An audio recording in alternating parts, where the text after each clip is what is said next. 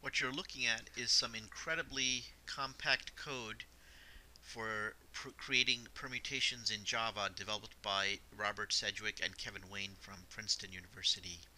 And the reason that this code is so compact is that they have made extensive use of the Java utility library for taking arrays and turning them into array lists, for swapping the elements, and this has resulted in just a few lines of code that you see here.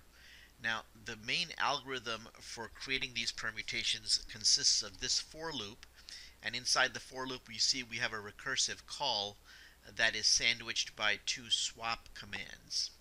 And in this particular example, we've taken the elements 1, 2, and 3 and asked the program to create all the different permutations. And since 3 factorial is 6, you can see in the box on the right that there are 6 permutations shown.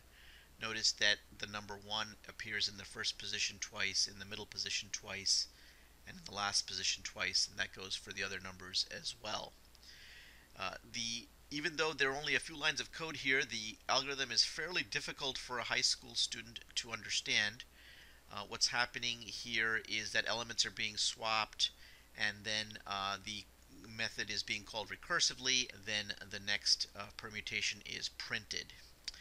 Even if you don't understand the code completely, it's perfectly okay at this stage of your programming career to cut and paste this for your permutation needs in Java.